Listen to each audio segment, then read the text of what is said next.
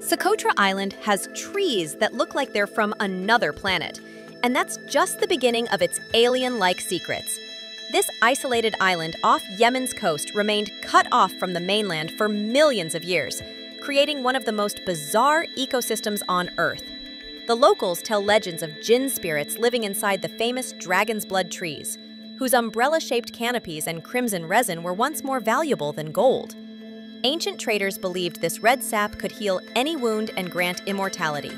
You'll find bottle trees that store water in their bulbous trunks, desert roses blooming in impossible pink clusters, and over 700 species that exist nowhere else on the planet.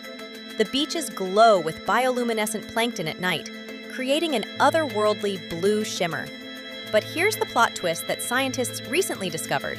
Socotra isn't just isolated by water.